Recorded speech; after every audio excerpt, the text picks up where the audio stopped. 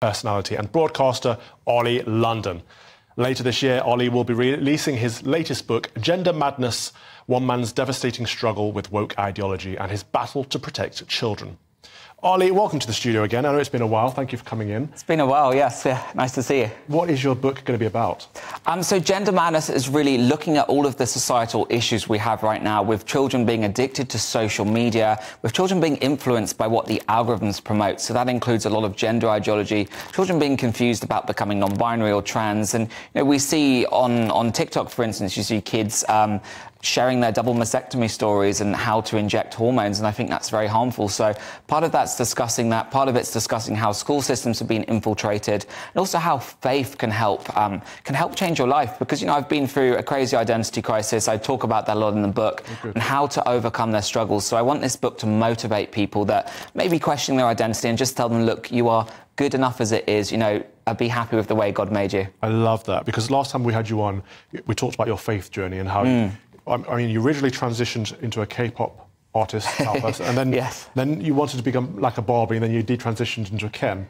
And your faith kind of influenced you in your detransition, am I right? Yes, I needed something in my life to guide me, because I was, struggling with all these crazy different identities, and I needed some guidance. I needed to be grounded. I needed to get back to the real me. So part of this journey with my faith was trying to get back to the old me, when I was younger, going through all those repressed memories. I used to go to church as a kid, and I remember fondly, Easter egg and spoon races with the church, Kris Kringle sessions and carol sessions, and really positive memories. So that helped me just have some purpose in life. And the thing about faith and Christianity, it's about helping others. So I've used, my own experience to try and help parents, women, kids, and help, come up with a solution for all of these gender identity debates. The reason I like your story so much is because I think a lot of people can relate to it. A lot of people are struggling to find their true self or their true identity. And I think they don't realise that in that search you can never be fulfilled, because there's always something else. And actually the search is for God, the search is for Christ. And once you direct the search away from yourself, then you find contentment, then you find fulfillment. Exactly. I kind of wish I could have found God a lot earlier in my life. But, we all have different points in our life where we may find faith, or we may have it from birth. And I think it's an important moment. I think in modern society,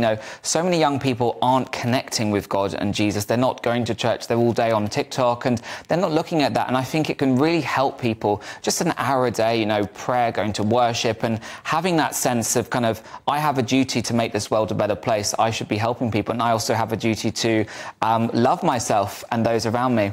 Oh, man. Oli, there's so many stories I want to talk to you about with you. One of them is this crazy situation in Canada, where we have a man who has transitioned into a woman, and it didn't go as intended. He's having a lot of pain in his neo-vagina, as they call it. Excuse me, that's what the term they use. And he's opted to end his life, as they do in Canada with their medical euthanasia. And they've declined him at the moment, saying that maybe we'll look at it in the future. Now, this shows to me, I mean, you can give me your thoughts on this, but this shows to me that young people, vulnerable people, are being manipulated into thinking that the way to find happiness is to change their bodies and mutilate their bodies, and they're being manipulated by the society and the norms around them. And this is leading to people wanting to end their lives. Absolutely. Well, originally when Canada introduced this law in 2016, it was for end of life, for people that had terminal illness and they wanted to die with dignity. And then, by 2021, you had 10,000 Canadians, around 3.3% of the deaths that year were by assisted suicide. But now what's happened is a couple of years ago they introduced a mental health clause to assisted suicide, which is called MAID, M-A-I-D, in Canada, and they're now saying people that have mental health struggles can do this. So, most people with gender identity struggles and that transition, they do struggle with their mental health. So the fact that this person, they had a vaginoplasty surgery in 2009, they've said that they've lived with incredible pain and discomfort that is so excruciating since then, and they've actually applied for assisted suicide. And I think that's heartbreaking, because that person has been betrayed by the doctors that did that procedure to them in the first place. And now, while their request has been rejected now, it could well, as Canada becomes more and more woke with Justin Trudeau, it could include, people that, transition and they're struggling with their identity, and, any young person. And so many young people have mental health, but if they really cared about, people's lives and stuff, they would invest in mental health support. I absolutely agree. I mean, the headline is the most bizarre headline I've read in a while. Trans Indigenous Canadian slams doctors for denying her euthanasia request, saying death would be better than her constant pain from a surgically built vagina.